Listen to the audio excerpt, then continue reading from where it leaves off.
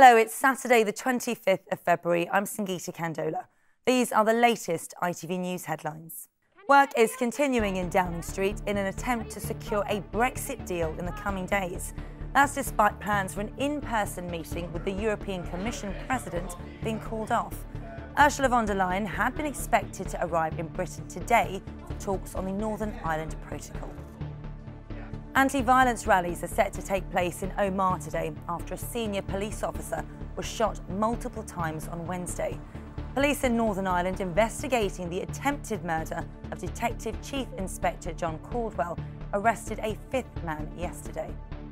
A consumer group are calling on mobile phone providers to reconsider price rises as customers grapple with the cost of living crisis, which says many mobile phone users are being faced with high price rises while under contract and have no option but to pay or deal with huge exit fees if they try to ditch their contract.